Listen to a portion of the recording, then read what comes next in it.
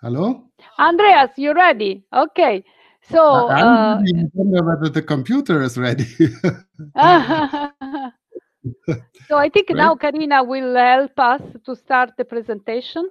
And meanwhile, I introduce to all the public Andreas Radbruch. You know, Andreas, we have now how many people we have? We are 700 listeners at the moment. And Andreas Radbruch is a very famous scientist. You know, he is the president of the European Union of Immunological Societies. He is also the scientific director of the German Research Center for Rheumatology that is in Berlin, and is professor of rheumatology always in Berlin at the Humboldt University. He has been working a long time on B cells, that's why I know him so well. And he's the first one who found something really very important about B cells. This is the long-lived plasma cells, they're now called memory plasma cells, that are the main system to protect us from reinfection. But today, Andreas will talk about the COVID-19 and how the adaptive immunity towards this disease works. So remember, you can make the questions, and I leave the stage to Andreas. Please, Andreas. Yeah, I hope. Eccole, yeah, they start. This is Karina helping us. Thank you, Rita. And Karina will change the slides. Okay, thank you, Andreas. Thank you, Rita, for this very nice introduction. It's a great pleasure for me. Good morning, good evening, good afternoon, wherever you are, to discuss the role of immunological memory in virus defense with a special reference to SARS-CoV-2. Although we know very little about this particular virus at this time and its relation to immunological memory, we know quite a bit and actually have changed concepts in the recent past on how immunological memory is organized. And I will take 20 minutes or so just for a very rough ride across what I think at least are the decisive characteristics of immunological memory and how it actually adapts us to the pathogens of our environment. Those that have always been there, those are new in the field, new players in the game. And for those that always have been there, I think everybody is aware that we have an innate branch of the immune system, an immune system that we share with most other animals, consisting of a diversity of cells, actually dendritic cells, mast cells, granulocytes, etc., which protect us actually against evolutionary conserved patterns of pathogens. And then what we have recently acquired in evolution is the adaptive branch of the immune system consisting of lymphocytes, which have particular types of antigen receptors. And I don't want to go into the molecular details actually of these, but just to make clear actually that we have a plethora of different lymphocytes which just are distinct by the antigen receptor, that they express hundreds of thousands of different antigen receptors in each individual, recognize nearly every structure that you can imagine. Now, these lymphocytes have these antigen receptors, and because of reasons of tolerance maintenance, if they are stimulated just by the antigen receptor, they probably will be eliminated and die. So they need also other receptors which control their activation, and that has been actually part of other seminars and webinars.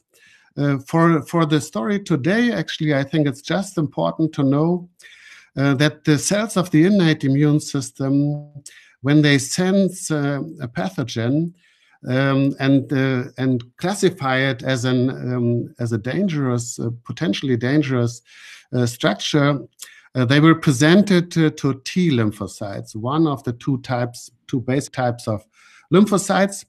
And they will actually select those that have fitting antigen receptors and alarm them. And then actually these lymphocytes, the activated T cells, will help activated B lymphocytes, the other branch of the lymphocytes, those that have antibodies as antigen receptors, and activate those as well and instruct them actually to produce, to multiply. So one of the basic features is actually that the selected and activated lymphocytes, B and T cells, multiply by cell division, something that has been called clonal selection by McFarlane Burnett. Now, the important part of this immune response that I will allude on in a little bit more detail is actually that the B cells can then differentiate into plasma cells. And plasma cells are just cells that instead of deposing the antibodies on the surface as an instrument to sense the antigen, they now secrete these antibodies, and the antibodies actually, in the best of all possible cases, neutralize the virus. They bind to it, they agglutinate it, they prevent actually the virus from docking on to its target cells.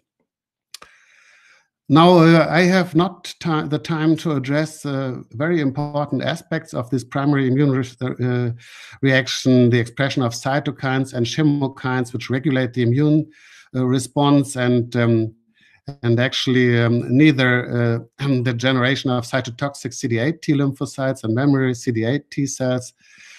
And last but not least, I will not go really into detail of somatic hypermutation and antibody class switching, which actually is controlled by the cytokines of the activated T cells and is an imprinting of the activated B cells in order to attach different functions to the antigen binding regions of their antibodies. So the basic point I want to address today is actually the difference between B lymphocytes using antibodies to sense antigens and plasma cells, which secrete the antibodies at high rates, but actually most of them don't have the antigen receptors on their surfaces, so they are insensitive to antigen. Now I would like to get to the next slide, actually. Sorry. Yep.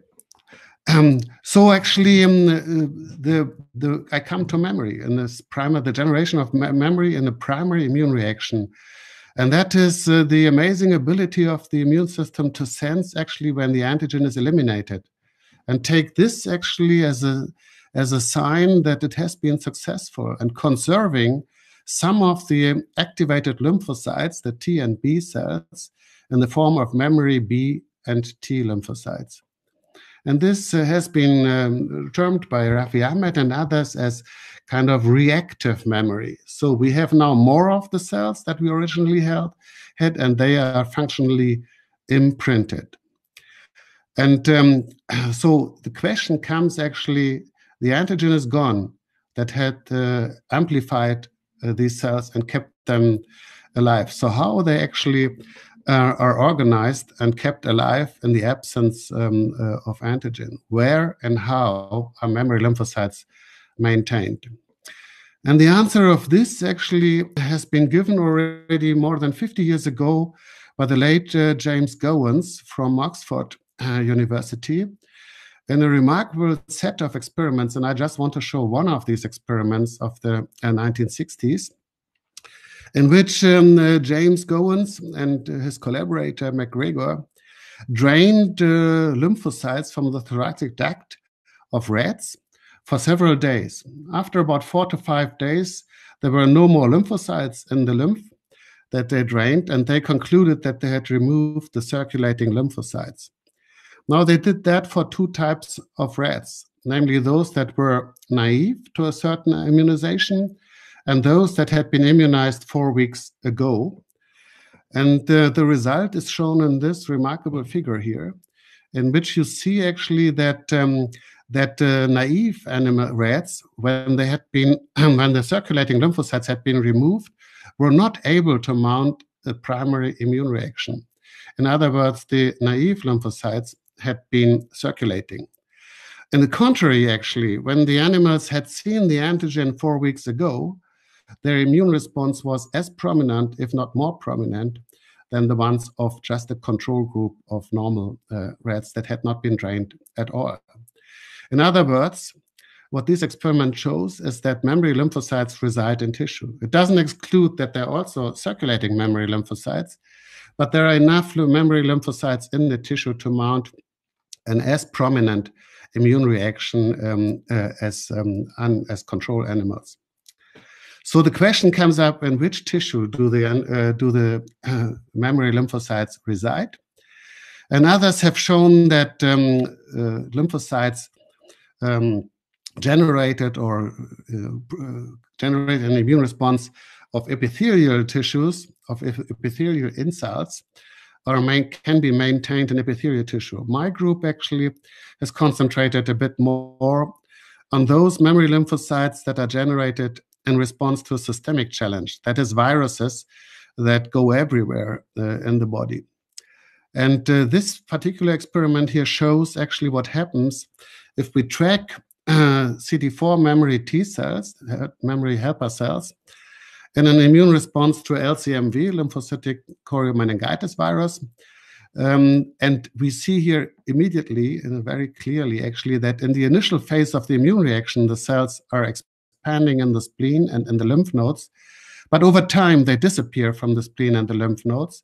Instead, a stable population of about 10 to 20% of the peak numbers here is established in the bone marrow and is maintained in the bone marrow in these mice over the time of observation.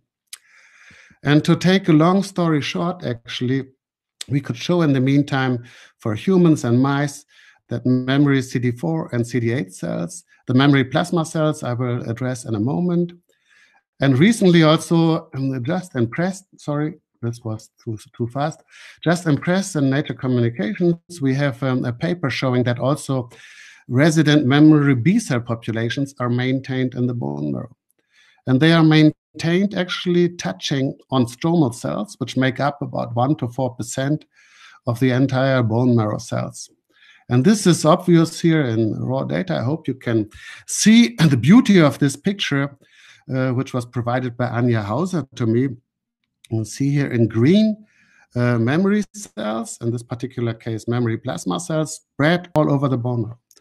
The picture actually already shows you that one memory cell only touches one stroma cell. One stroma cell can only host one memory cell, and that actually immediately shows actually how the space for immunological memory is defined. It is defined by the number of available stroma cells that can host individually a memory cell. And these stroma cells actually host this memory cell not only as kind of providing a physical space, but as you see here in red, the memory cell, in green, the stroma cell, in yellow, you see the contact area, second harmonic generation. And you see that the memory cell actually is tightly linked to the stroma cell. And we recently have been able actually to show that this physical link by integrins and other cell-cell linkage molecules activates the PI3 kinase, the AKT pathway, and inactivates FOXO1, blocks FOXO1. And this, in the case of long-lived plasma cells, together with the signal that cytokines like BAF and APRIL confer via the B-cell maturation antigen, which activates NF-kappa B, seems to be necessary and sufficient to keep these cells alive on the long run. We have put this as a preprint on bioarchives.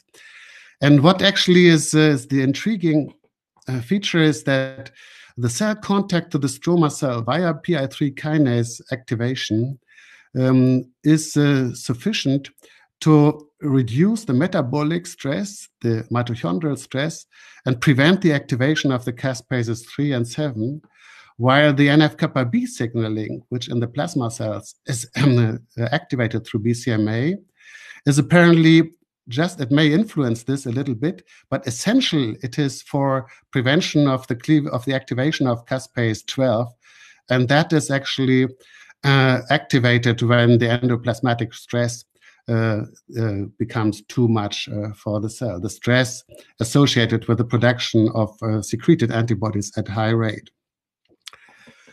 So if it comes to where the cells are deposited, they are deposited in the bone marrow when it comes to systemic memory, and epithelial tissues when it comes to epithelial memory. And apparently, it's the tight contact between stromal cells, which organize immunological memory and activate PI3 kinase signaling in the memory lymphocytes, an essential step to keep these cells alive. Interestingly, as resting cells, because you probably all are aware that also activation via the antigen receptor activates the PI3 kinase signaling pathway, but in that case, the cells are proliferating and becoming activated. NF-kappa-B signaling may be a special thing for plasma cells, because it is required actually mostly to cope with the stress of antibody production, that is endoplasmatic stress, reticulum stress. So let me just briefly touch on why it is so important to maintain memory lymphocytes. And the reason is not only that they are numerically amplified, as has been believed for some time actually, by some people, but I think the main reason is that these cells are also imprinted functionally. And that one thing is the antibody class switch, which I didn't have time to go into. The other thing is the immune functions of memory T lymphocytes. And actually brings me to the point that there is different flavors of T cell differentiation. Here you are all familiar with this Th1, 2, 3, etc. nomenclature, which right now has faded a little bit in kind of a, as Tim Mossman would call it, a landscape actually of T cell differentiation. But apparently particular transcription factors play an essential role in controlling this and keeping the information on which cytokines and chemokines to express imprinted in the resting memory T lymphocytes. And we have called that cytokine memory, a feature that actually reflects that in the primary activation, the naive T cell needs an additional stimulus like interleukin-12 if it is instructed to produce a cytokine like gamma interferon. But even then, the naive activated T cell will sequentially express different cytokines, IL-2, interferon gamma, and IL-10, as we have shown many years ago. And then it will come to rest again. But if it is re-stimulated as an activated memory T cell, then it only needs the antigen stimulus. And within hours, it will actually secrete much more of each of these cytokines it has learned actually to express in the primary activation. And the molecular basis of that is epigenetic imprinting, as shown here for the gamma interferon genes, in this case in human CD4 memory T cells, yellow reflecting an opening of CpG motifs, and blue actually the methylated and closed promoter, and CNS1 region of the gene. That is the DNA regions controlling the expression of the gene are opened actually and can be addressed just by transcription factors like NFAT, which are just dependent on antigen receptor activation and no longer on activation of co-stimulatory, the IL-12 receptor, for example. And this functional imprinting of T cells and also the antibody class for B cells reversely, just one example here, how important it is actually to get a successful immune response. And to make the point that a balanced functional T cell response is required to limit immunopathology. In this experiment of Max Lönning's group, published a few years ago, mice were actually forced, they only had Th1, only had Th2 lymphocytes reacting LCMV in the lung and in the entire body actually. And they also had a cell type which actually had a mixed phenotype, a Th1 and 2 mixed phenotype.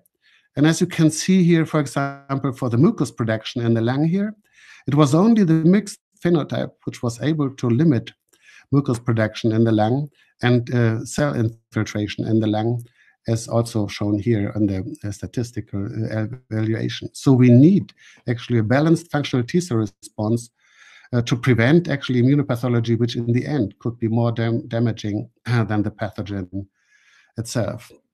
So what does this mean for our immune response to SARS-CoV-2?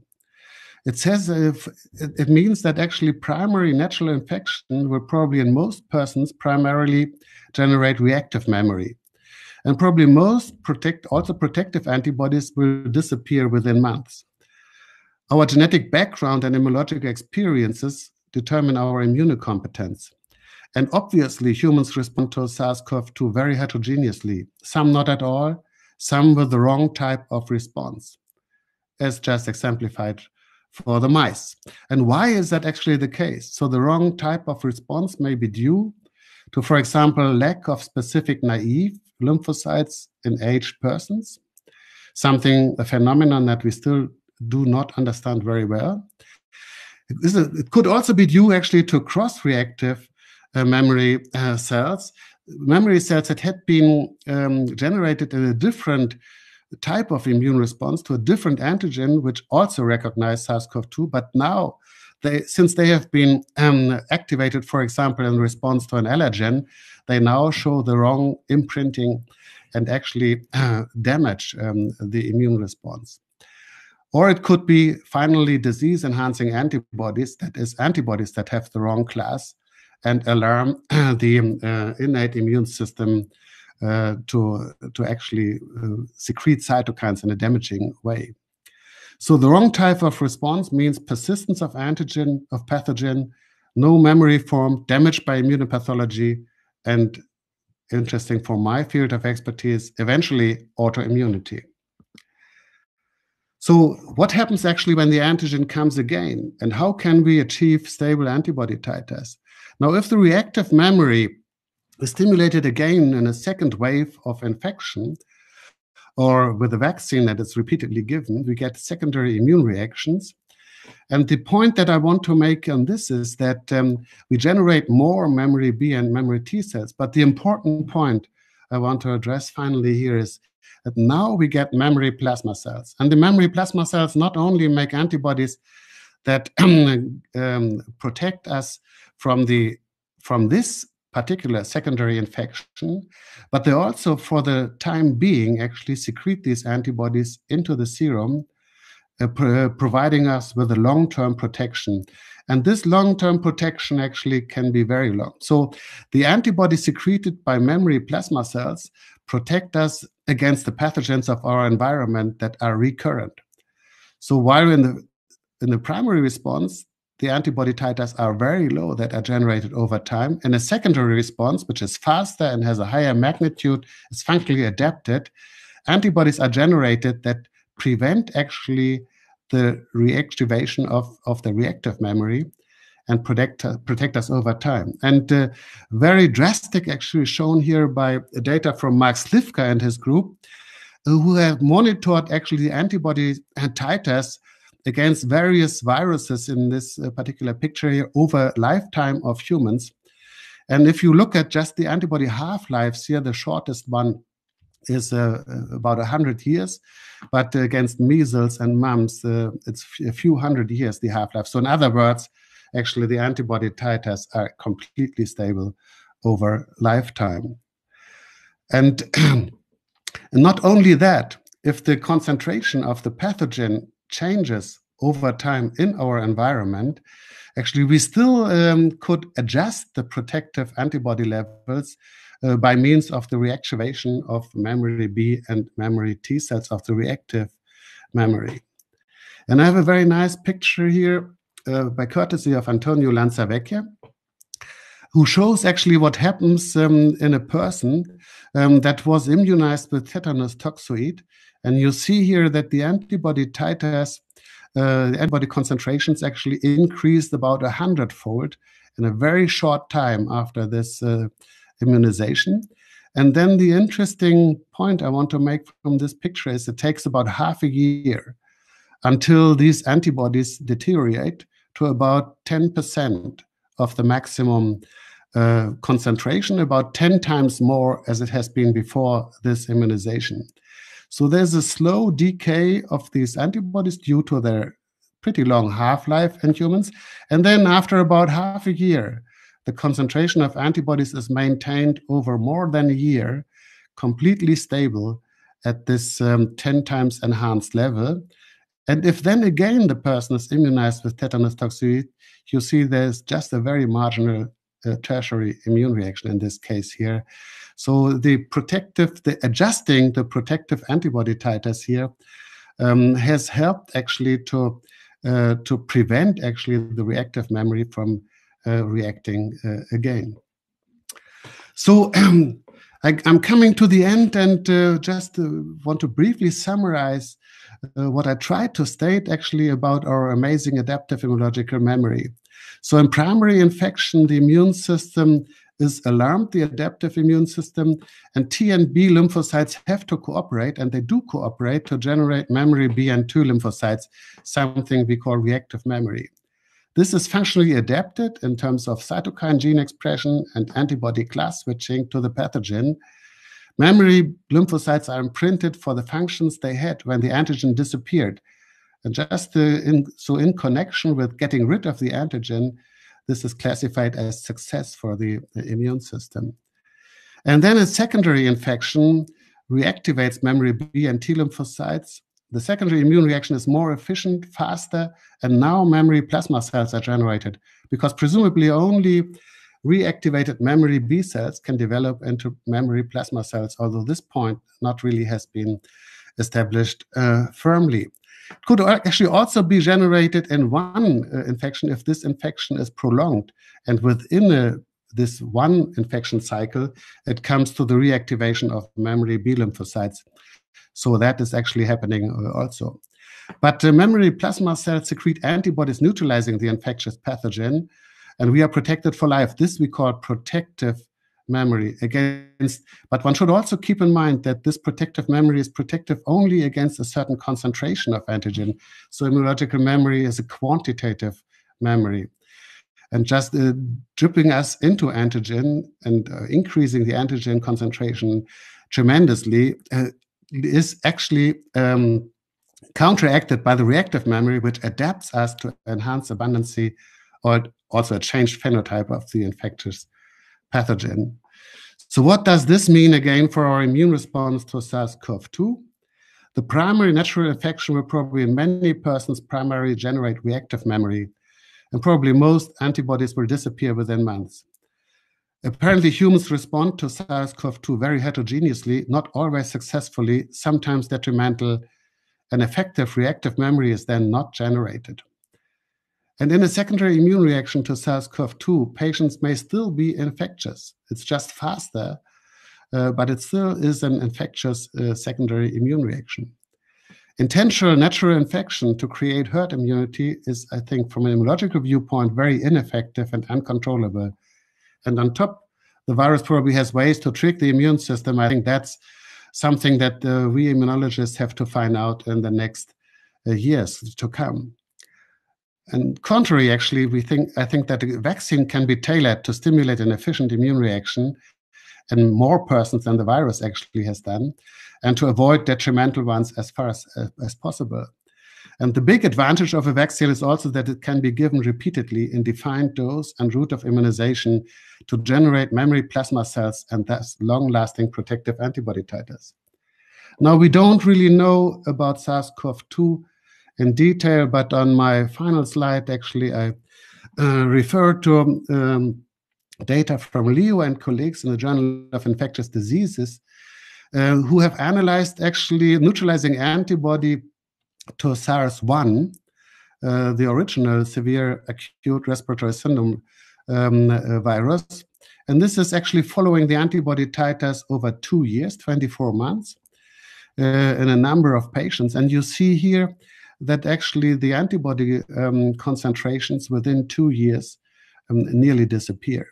So that is just to confirm actually that at least for SARS-CoV-1 or SARS-1, we have already data that indicate that the primary infection does not generate long-lasting humoral memory, protective memory conferred by memory plasma cells.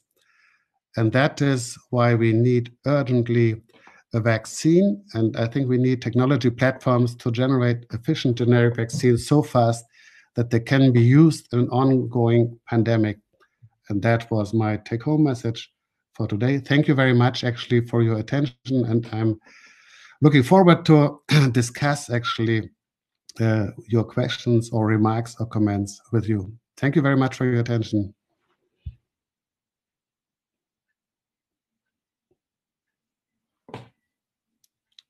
Rita?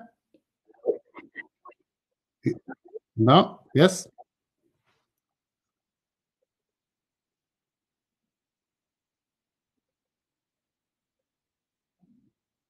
It's exactly in reality the conclusion that you made, because many people say how is memory to the previous SARS. So you just explained that the memory to SARS is lost because of lack of recall. Is that what you want to say? Yes, that is exactly the point. And to create recall by natural infection is not a very smart idea, I think. And then we had also comments on the countries that have decided to use the hard system to create herd immunity and will not work. Maybe we should inform the public of this, right? Something, you know, the politicians, that doesn't work.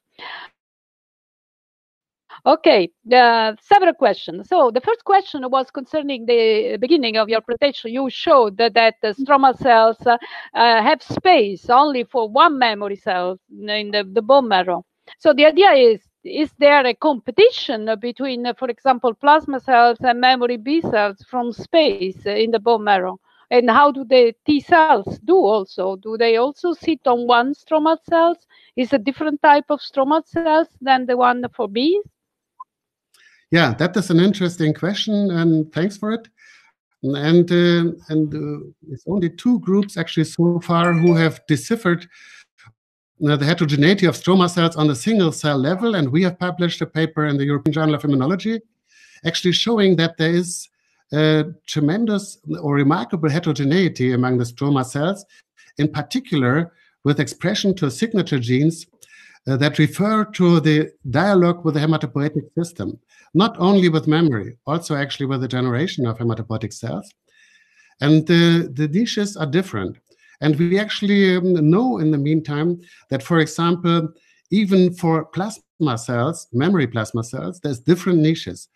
The IgA plasma secreting plasma cells in the bone marrow use different stroma cells than IgG secreting plasma cells.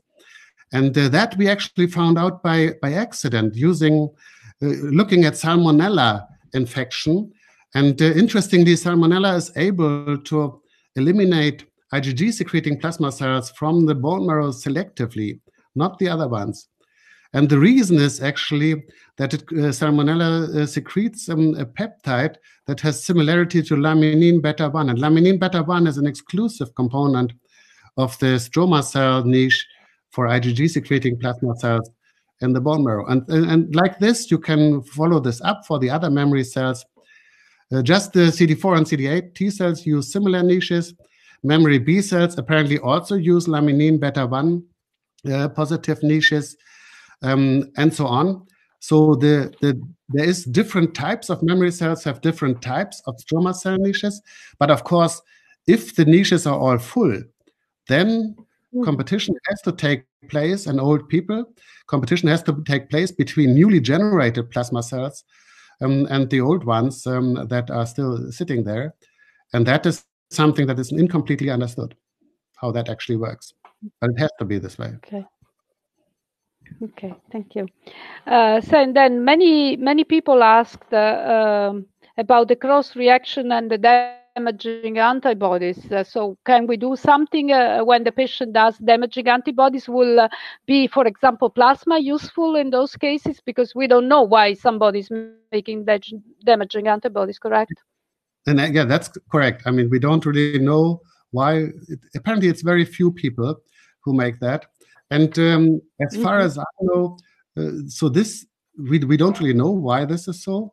But we can. It's again one argument for a vaccine that is actually controlled for the generation of such adverse antibodies.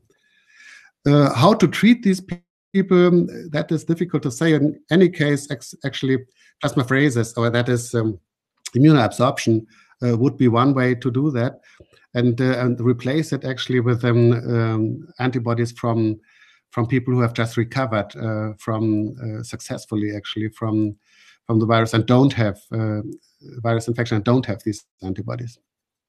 I think that's another technology that we have so much experience over the last 20, 30 years with therapeutic antibodies in rheumatology, for example. We know all these techniques. We can do GMP, and we actually can extract very fast the genetic information to create protective antibodies against any virus. And those actually, that is a technology platform which I think we also need in a pandemic, actually, to be able to protect those who are in immediate risk actually of getting the disease or have it in a certain way, to protect them actually with biotechnology, GMP manufactured protective human antibodies. Okay. Do we know whether the immune response to SARS-CoV-2 is particularly slow, or is this just a normal response in this case? So, I mean, why are people getting so sick in reality? That's always the same questions, no? Yeah, I think it is slow in a way that apparently it needs some time to develop. It's a mixed thing. It starts as a tissue, a lung actually resident infection, and apparently it takes some time until it becomes a systemic. I think the switch from epithelial to systemic infection, or stages of the infection, takes particularly long in this case. So that is probably one of the reasons why actually it may be very difficult to understand. It may be a mixed immune reaction also, in a certain sense, resident in the lung epithelium, but also then actually later on, and in those that get a systemic provocation or manifestation of the disease, also then in the bone marrow. It may be different types of immunity, namely a kind of mucosal immunity in the lung and systemic immunity in the bone marrow that is generated. Another important question was about what has been published, so that people sometimes look like they clear the disease because the PCR is negative for the virus, and then the PCR becomes positive again. So does this mean that the immune system worked, then it didn't work, then it worked again? Do we know anything about this? Yeah, I think that is what I try to say, that we have primary and secondary, and we can actually could be intermingled. So the immune system nearly has eliminated the virus, but not completely. So the virus comes back actually, and then the reactive memory, hopefully, and the good responders, is doing its job. But in those that actually have a detrimental immune response, there's no creation of reactive memory, and they actually have. We have to care for them in a special way. Yeah. I think it would be good. No, it's okay. Yeah, it's okay.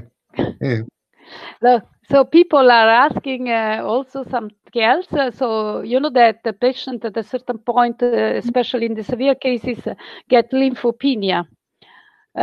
Do we know whether this is, influencing how the immune system works, or instead, in reality, the point is that we don't know what happens in the local, in the lungs, for example, because we see only the blood. Yeah, the lymphopenia term is a bit misleading. It just means that the cells disappear from the circulation, and it could actually mean that they are just busy. And I think that has to be found out. That's not clear. In fact, most of the patients with lymphopenia and very severe disease have the highest level of antibodies, so they're working somewhere else, probably. Exactly. Yes. And then another question was, can SARS-CoV-2 infect T and B cells? Can the virus infect the T? I think it has not been formally excluded, but these cells do not express the ACE2 receptor. That is the conventional receptor that the virus uses, and the viable virus cannot be found in the blood. So this is probably unlikely that lymphocytes are infected. Most of the lymphocytes that we have looked at are not, no, we have never found virus in the case. We have looked at quite a few patients now, and there's never been, by single cell PCR, there's never been virus material in them. Inside the cells. Then there was another question that was, so I have SARS-CoV-2 infection, I make memory cells, and then all of a sudden the virus mutates a little bit. What happens? Yeah, for the B cells, this is a nice challenge, actually, as long as it happens in an ongoing infection, the B cells can still adapt to it by somatic hypermutation. But also, actually, if it is a secondary infection, the somatic hypermutation of the B cells is the instrument how the immune system actually copes with the mutation of the virus, of the pathogen. And still, actually, most of the virus will not be mutated, so there will be other antibodies against unmutated parts. So that is not really not a deadly challenge for the immune system. The immune system can adapt to that very efficiently, actually. Okay. Then there were many interesting questions about the cross reaction you mentioned before. And now in the beginning, you mentioned about cross reaction with, for example, self-antigens. Is it possible that then after SARS-CoV-2 we will have many, or at least some signs of autoimmunity developing after the infection because of the cross reactivity? Yeah, I think that is not, it would not be surprising, because in those patients which undergo heavy, long-lasting immune reactions with lots of immunopathology, and for example, dead cells that cannot be cleared efficiently, there is actually always autoimmunity that will be generated, for example, anti-DNA antibodies. Usually it's transient. But if it actually comes to a point that a memory plasma cell is generated, that, for example, sees a double-stranded DNA, that actually will probably lead to complications of autoimmunity, like, for example, lupus, or something like that. So we think that many autoimmune diseases, rheumatic diseases, have their origin in inefficient, prolonged immune reactions. And another question that people have is about stromal cells and memory plasma cells and memory cells. Does the size of the niche changes in older people? So do old people have less space, or it's a space full? How does it work in older people? There is a report that actually one group has reported that there is less memory plasma cells in older people. I think we should wait a little bit until there is more data on this. It's actually the question, at which age does this start, that the number of stroma cells decreases. That would be the prerequisite, actually, to see this. At least in terms of the protective antibody titers for measles, for example, where we have looked at very old people, there was no decrease, actually. Okay. Okay. And there was another question that many people are asking, is children have no memory cells, or very little memory cells. So why they get so, why do they get a very light disease? I think Should answer. Yeah, no, I think that's a very good question. Yeah. In particular, we know from vaccinations that children are about 10 times more efficient in responding to vaccination with a generation of memory plasma cells than adults. So the antibody titers that are generated in childhood are, and that, for example, against measles, and that are maintained then over life, are very, very high. And we can only speculate why that is so. One possibility would be that actually the bones are growing, there's empty space, there's empty niches to compete with pre-existing plasma cells. They just have more space. Yeah. So, and that's what they sense as the first thing, and that it has priority. Yeah. So that's a thing for humans, at least, just speculation. Yeah, sure. And maybe one last question. Maybe some people ask whether mesenchymal stem cells could help in, increasing the space for plasma cells. And so if you give to somebody mesenchymal stem cells, what would they go to the bone marrow? Would they increase the space for memory cells? I don't think anybody has tried this, no? It's a bit the question what you call mesenchymal stem cell. So we have looked at mesenchymal stroma cells from the bone marrow. My personal opinion is that what people call stem cells is pericytes, that is CD1 in the mice, CD146 positive, VCAM1 positive, CD45 negative cells, sitting on the top of the endothelial cells and being able to differentiate into any cell.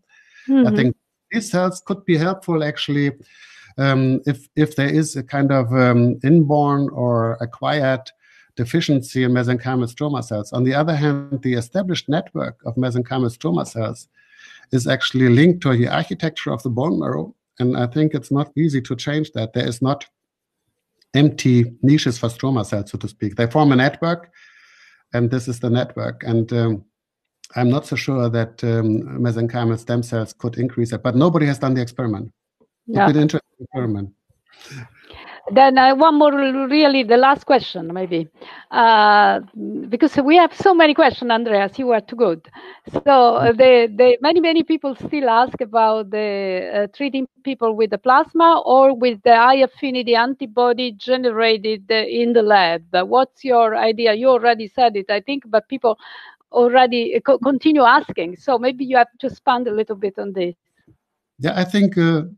I come from Berlin. So the first Nobel Prize for Medicine was given to Emil von Behring for diphtheria and tetanus antibodies, actually used as a vaccine, which saved the lives of hundreds of thousands of soldiers in the First World War, actually. And I think this was one of the first vaccinations done. Very efficient. And so I think it's time actually to reconsider these kinds of therapies, Heilserum, as we call it in Germany.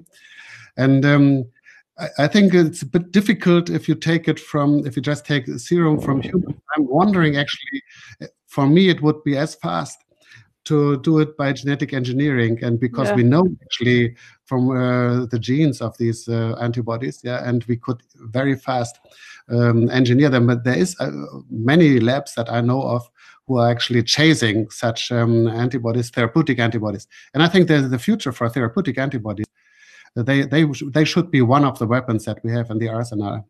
Yeah, definitely. And they can be done very fast because we know how to make them. Okay. So thank you very much, Andreas, for your fantastic presentation, and thank you very much for answering to all our questions. I have to say that I have here a lot of compliments for you in the chat, saying thank you for everything and for being here. Thank you, Andreas. Bye-bye. And thank you, Rita, for your moderation. Thank you. It was fantastic. Thank you. Ciao.